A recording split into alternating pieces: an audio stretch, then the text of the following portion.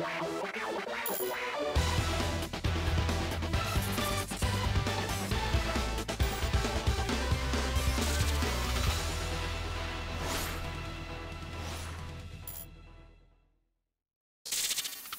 everyone, how are you doing? This is MD Tech here with another quick tutorial.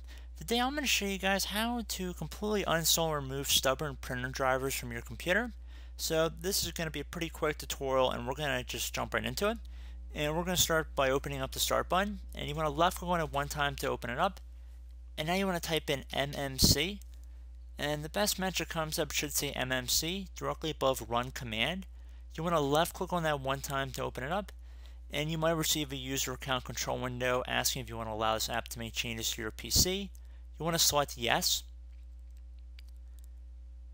So now you want to go up to the File tab up here. So left click on that.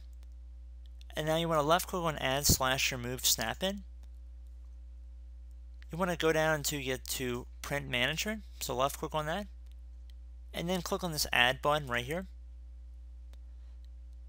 Now you want to select Add the local server. Click on Finish and click on OK. So now you want to expand the print management area over here on the left by either double clicking on it or clicking on the little arrow next to it. And now you want to do the same thing for print servers right here. And now you want to left click on whatever says local in here. So in my case, my computer is called desktop, PLCECT8. So I'm going to click on that. And now you want to go down and left click on the printers area right here. So we can see all of our printer drivers are listed in here. If you want to delete one, you can just right click on it and then left click on delete.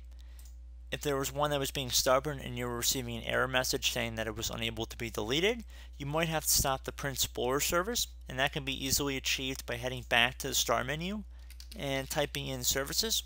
Again, right above Desktop App, and you want to left click on it. Scroll down here until you get to Print Spooler.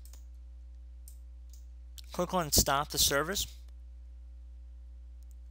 And now go back into this management window and now try and delete.